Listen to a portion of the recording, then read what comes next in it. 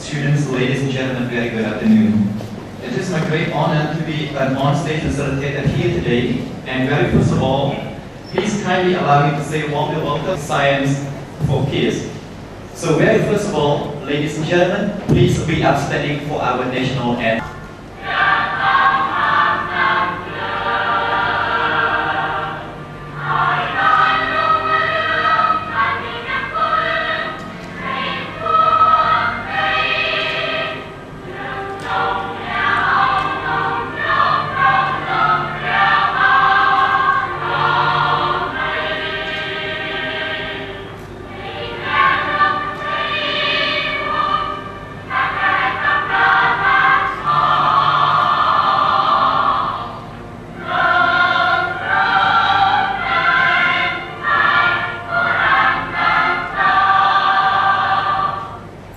Thank you, distinguished associate.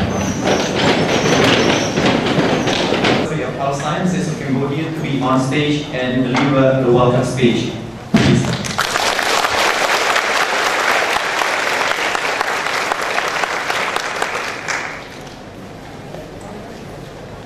Secretary for Health, Mr. Uwe Morawetz, Founding Chairman of the National Peace Foundation, Professor Torsten N and participants.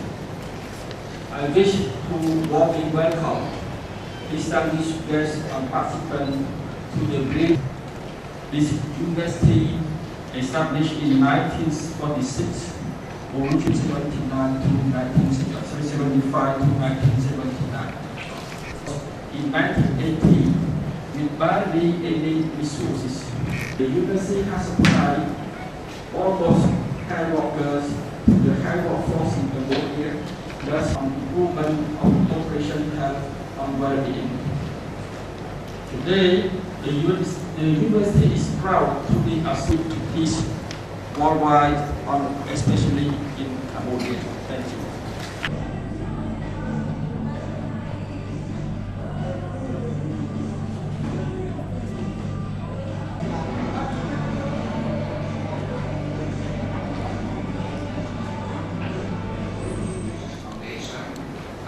The decree and the State Secretary for Health, Mr. Uwe Morawetz, founding chairman of the International Peace Foundation, Professor Torsten Wiesel, Nobel for Medicine in 1981 on the topic Science for Peace. We are thankful to Chairman Uwe Morawetz and to Professor Torsten Wiesel for selecting the University of Health Science to host this memorable event. This university, established in 1946, originally as the School for Medical Officers, was abandoned and severely damaged during the Pol Pot time from 1975 to 1979. The university reopened its doors in 1980 with barely any resources. Since then, with support from France, Japan, the Republic of Korea, Germany, international organizations and non-governmental organizations, as well as collaborating universities and institutions within and outside Cambodia, the university has supplied almost health workers to the health workforce in Cambodia, thus greatly contributing to the royal government of Cambodia, led by Samdech Akek Mahasena Padai Decho Hun Sen, in the restoration and improvement of the population health and well-being. Today, the university is proud to be associated with the International Peace Foundation to organize a session of a series of bridge dialogues toward a culture of peace. We strongly believe that our distinguished guests and participants will actively interact with Professor Torsten on how science can contribute to peace worldwide and especially in Cambodia. Thank you.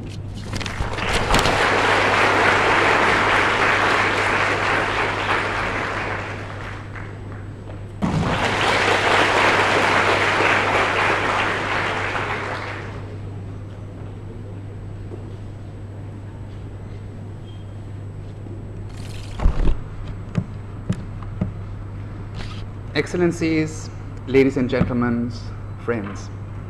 Welcome to the third ASEAN event series, Bridges, Dialogues Towards a Culture of Peace. Bridges is facilitated by the International Peace Foundation, which is a non-political and non-religious foundation under the patronage of 21 Nobel Peace Prize laureates based in Vienna, Austria. The events are hosted in cooperation with various local partners, including the country's major universities, and I would like to thank the University of Health Sciences Cambodia and its rector, Professor Om Sopal, for hosting our event today. Having started in November last year, Bridges is now being continuously held until April this year, involving the participation of Nobel laureates for peace, physics, chemistry, medicine, and economics, as well as other eminent keynote speakers and artists such as Chen Long, the Hong Kong actor Jackie Chan, or Hollywood film director Oliver Stone, and also world-renowned pianist Vladimir Ashkenazy, who will perform at Chaktamuk Theatre on the 9th of March. The third ASEAN series of Bridges is an independent contribution to the Decade for Culture of Peace and Nonviolence, which was initiated by the United Nations General Assembly. It follows the series of 350 Bridges events, which the International Peace Foundation has already hosted in Thailand, the Philippines, and Malaysia since 2003. Bridges has been established as an international, intercultural, and interdisciplinary platform for creative cultures of learning and continued education for all people. The International Peace Foundation has no concept for peace and no fixed solution how to achieve peace. But we believe that the first step towards peace is dialogue, and the first step towards dialogue is respect. The International Peace Foundation does not take sides, but acts as a mediator by creating an independent platform for dialogue where people meet who normally don't meet. People from all walks of life, people who speak different languages, even if they speak the same. As politicians speak another language than artists, and scientists and religious leaders another one than people from business, it is seldom that they speak with each other or even work together. We live in a world where some people pretend to know the answers and solutions, how to solve problems, how to achieve peace, though the quest for peace lies in the art to pose the right questions. The International Peace Foundation believes that the interconnected problems of today cannot be solved only by politicians, only by business, only by science, or by religion alone, but by working together. In the Bridges event series, people from all walks of life meet in a multidisciplinary program to find creative solutions, to solve problems, and to achieve peace. Peace within ourselves, peace within our families, within social structures, peace with nature and the environment, peace between nations, cultures, and religions. Peace is a process. Dialogue is a process. It is nothing which can be achieved instantly. It needs time. This is why Bridges is not organized as one single conference and then everything is over again and forgotten, but as a series of events over the period of 6 months in which Nobel laureates and other keynote speakers build bridges with leaders in all parts of society and with the general public. Peace is not something which can be left to the elite of a few, but which needs the participation of everyone. Only if many ways cross and people walking these ways meet, can international understanding be achieved and problems commonly solved. If we listen to and learn from each other, we may discover that there is not only one way to achieve peace, but that there are many ways, and certainly ways we have never thought of to go. It is my pleasure to invite you today to listen to and share your views with Professor Torsten Wiesel, a Nobel laureate for medicine who has agreed to come to Cambodia to help build bridges. We all look forward to his keynote speech and to his important contribution towards peace. Som Okun.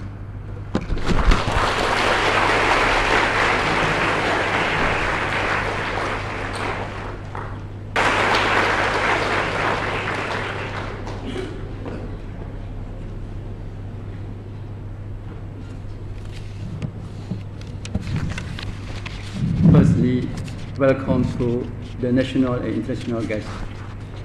It is a great honor for us to welcome Professor Torsten Wiesel and Madam, and the chairman of the International Peace Foundation to the University of Health Science, Cambodia.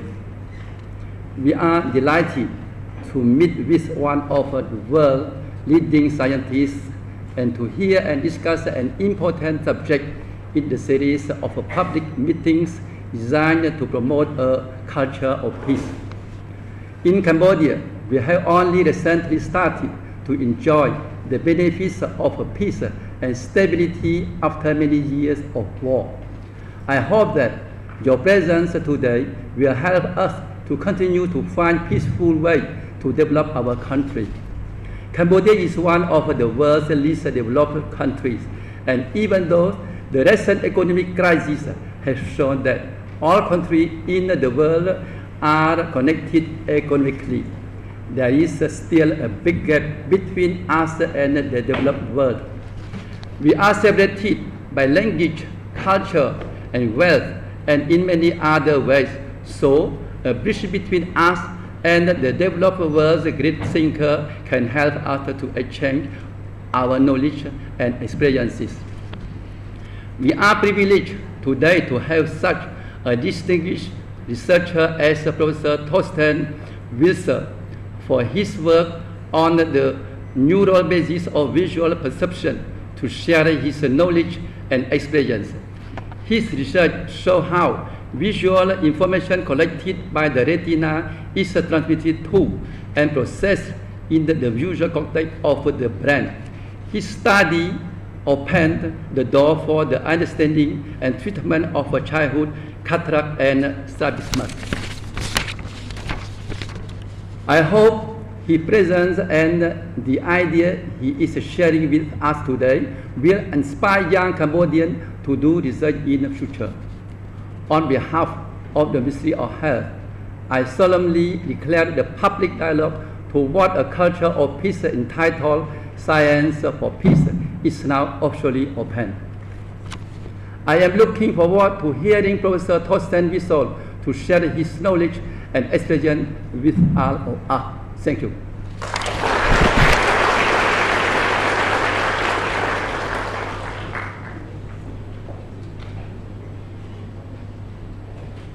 Thank you, His Excellency Professor Chikri, and the Secretary of State of the Ministry of Health. So in a few more minutes, His Excellency, ladies and gentlemen, you are going to hear the lecture provided by our keynote speaker today. But before we start, I would like to take a few minutes in order to introduce you all about the background of our keynote speaker today. Since 2000, he has served as Secretary General of the Human Frontier Science Program as organization headquartered in Strasbourg, France, which supports international and interdisciplinary collaboration between investigators in the life sciences. Professor Wiesel had done much work as a global human rights advocate. He served for 10 years, 1994 to 2004, as chair of the Committee of Human Rights of the National Academies of Sciences in the United States. He is a founding member of the International Human Rights Network of Academies and Scholarly Societies, assisting colleges who have been imprisoned or harassed for their peaceful opposition to the policies of their governments. He is also a founding member of the Israeli-Palestinian Science Organization, a non-governmental non-profit established in 2004 to support collaborative research between scientists in Israel and Palestine.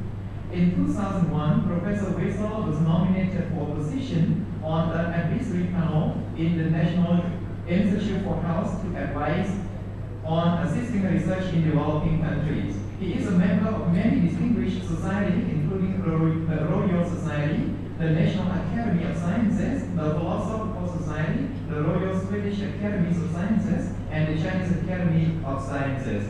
His Excellency, Professors, our distinguished guests, ladies and gentlemen, please join me to welcome our keynote speaker, Professor Torsten N.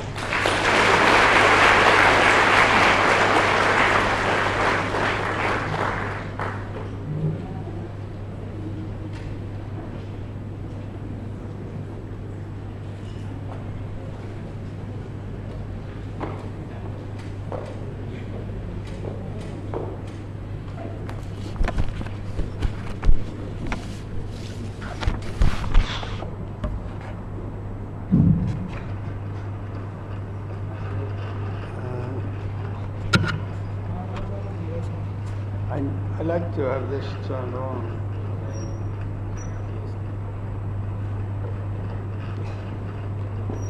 So I first like to thank you for inviting me to come here, and particularly Director Hom, and for the nice welcome you have given me this morning or this afternoon. And I also like to thank the organizer of this event, Uwe Morawetz, for this initiative of bringing distinguished scientists to come here to communicate their knowledge with you. Now, I use this microphone because I wanted to be sure that you could hear me, because I tend to move about, and it's very important that you can hear me. So I wonder if you in the back could raise your hands if you can hear me. Nobody is raising his or her hands in the back. Okay, so you can hear me clearly. Now, You all have received this booklet, and my speech will be very much a simple speech that I'm going to give here, and I'm very grateful that the university has printed, because some of you may have difficult with the language, particularly when I speak. My wife says that I tend to mumble. So if you can follow in the text as I give my lecture. Okay? And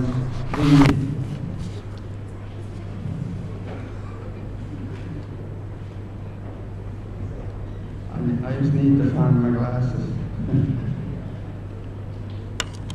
And I look forward to, I will give this lecture, and then as you listen, and I'd like to, that our dialogue will be lively, learn about attacks and the madness of suicide bombers, the collapse of the world economy,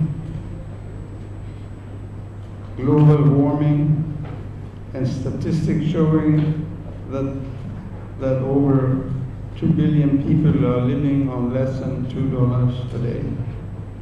Now, from my perspective, having grown up in a large mental hospital where my father was a head psychiatrist,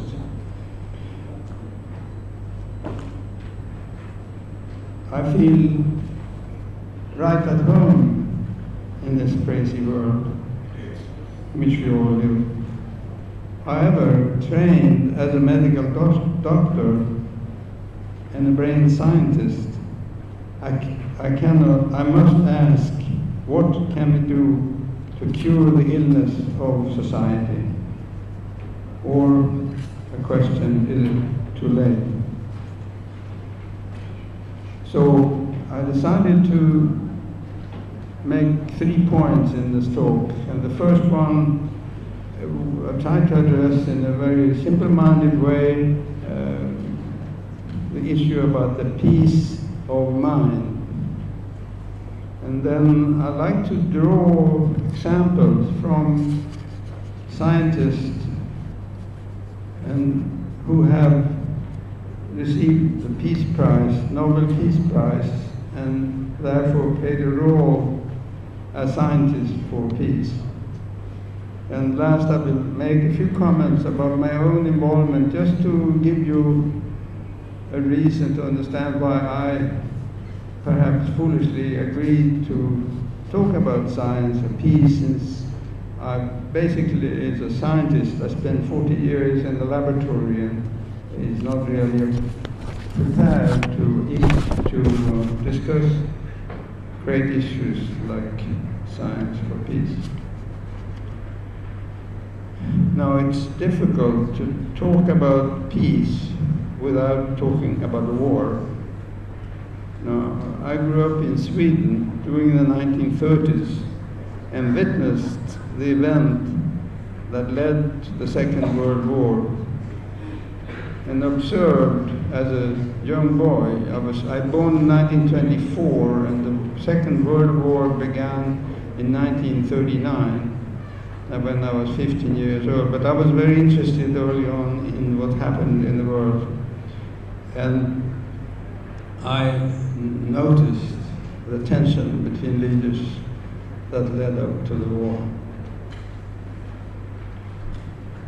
Now, of particular importance was when I, as a student, listened to Adolf Hitler on the radio, whipping up an entire audience at huge rallies through his skill as a demagogue and orator, and thereby creating mass hysteria with the audience screaming, "Heil Hitler! Heil Hitler!"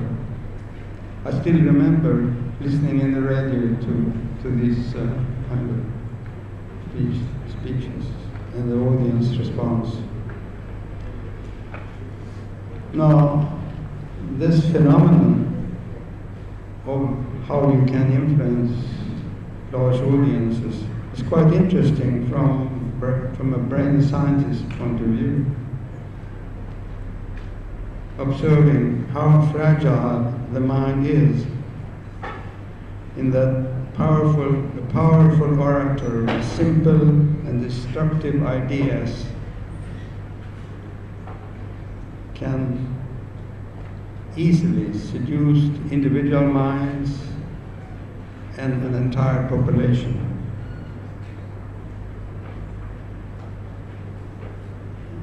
We still do not understand, either as people or as scientists, how this occurs and how to protect the individual and the people from being afflicted by this kind of, as I look upon it, as an illness.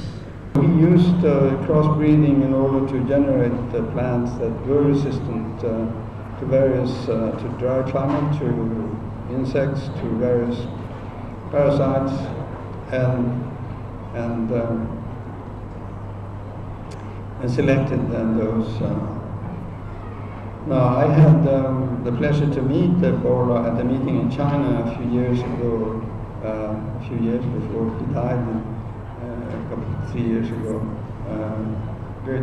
And he was a most charming and modest gentleman. And I asked him about what he felt about having used a different approach of crossbreeding, what he thought about genetic manipulations. Because, so he said, oh, of course, this is a logical extension of the work I did, and I welcome it. I raise this point because, as you know, there's a controversy in some countries, and perhaps even here in Cambodia, about the use of genetically modified food, so-called GM food.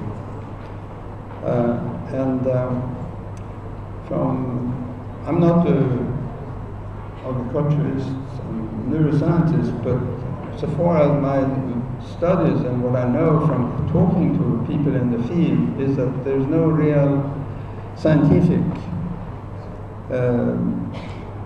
reason for the not using genetically modified food. So policies in some countries against the use of genetically modified food seems not to be in the best interest for the farmers in terms of yield per acre, and most importantly, such regulation deprive needy and starving people of food. This new technology is truly a great example of how science, when applied constructively and intelligently, can serve to benefit mankind, and therefore, as I said before, also serve for using in science for peace. Now, in the last part of my talk, I will say a few words about my own reason for standing here and talking to you, in a sense.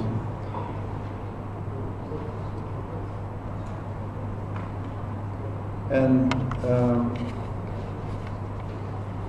as I said before, I've spent 4 years in the lab and really have, when talking to a medical audience like this, it would be more natural for me to talk about my scientific work than science for peace. But I'm here to talk about science for peace, and I'm very much, as you can see from my last comments here in the presentation, I'm very much involved in the effort to use science as one of the instruments for peace. Now, I'd just like to mention briefly that my last name is Wiesel, and there is a Nobel Peace Prize winner called Elie Wiesel. And he won his Peace Prize in 1984, I think it was, 85 actually. And for his beautiful books, he's a very good writer. He didn't win the literary prize, but he won the Peace Prize because he through his book made the point about what happened in the Holocaust, and that sort of since that was one of the great tragedies in modern history, this kind of genocide. And he sort of, through his writing and passion, became sort of a logical winner of the Peace Prize. Now, we have the same name, but I received my Peace Prize, my prize in science, as we heard earlier, in 1981, and the only thing we have in common really is our name, our last name, Wiesel. No, I'm not Jewish. He is Jewish, and it's written about the Holocaust, but I'm Swedish, so we have no relationship directly, except that Elie Wiesel has had a foundation which, together with the King of Jordan, organized what's called the Petra Conferences for Nobel Laureates, held in Petra every year, held 5 times. And we met annually to discuss both the Nobel laureates and peace laureates.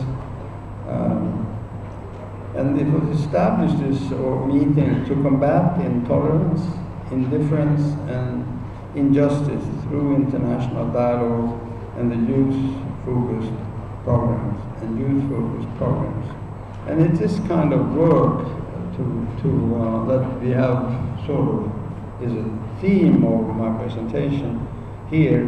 And I like to quote here a physicist, a very well-known physicist. He's British originally, but he had been living in America many years in Princeton.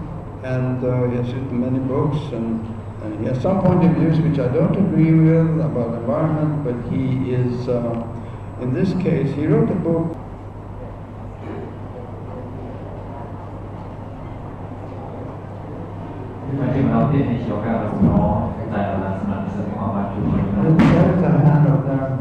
Our student, and thank you so much for your presentation, Mr. Professor. And I have here 2 questions to ask.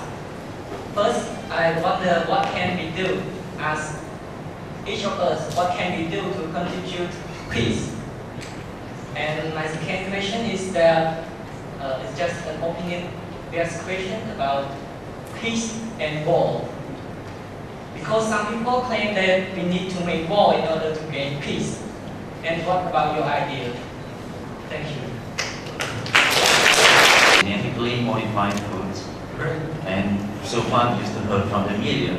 Even some country, they have the legislation that any food that is from genetically modified product they need to mention. Even some animal is raised by this genetically modified food, they need to mention also. So I think so far we don't have enough information. So we still had some doubt about that. So as you are a researcher and scientist, I want to know, since the beginning of the creation of the genetically modified food, does we have enough evidence to say about the safety of this food for the long-standing disease, like cancer, for example, or other health problems? You're asking very headlines, but our headlines, medical. Just one question, it's a big question, I think. Do you have any advice for a researcher or scientist to a memorable event?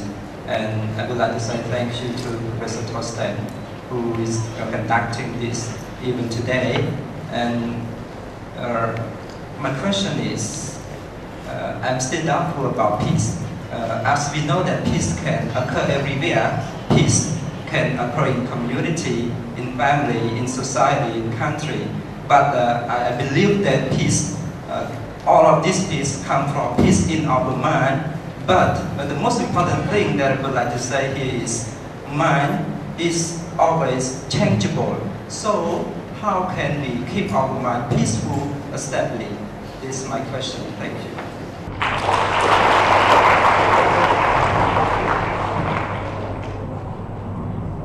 I think one of my messages is what you can do as an individual for peace.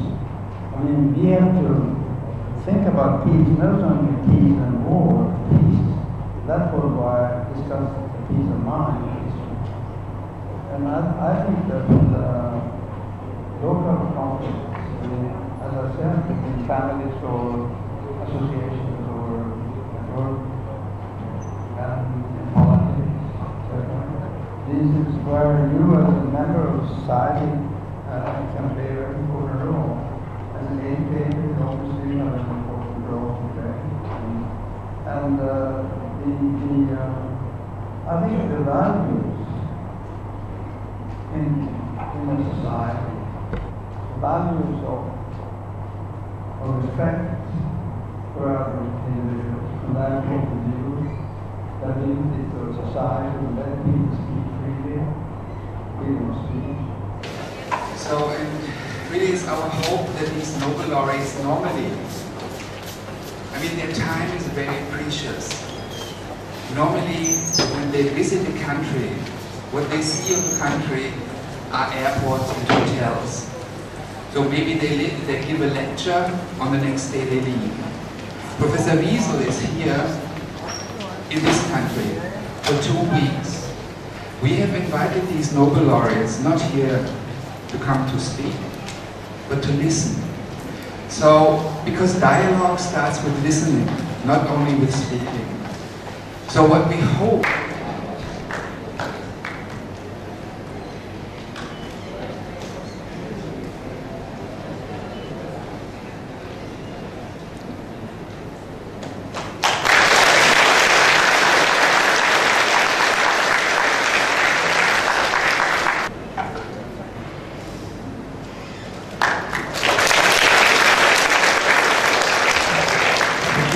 Next, I would like to invite Professor Ong Sopal to present a talk to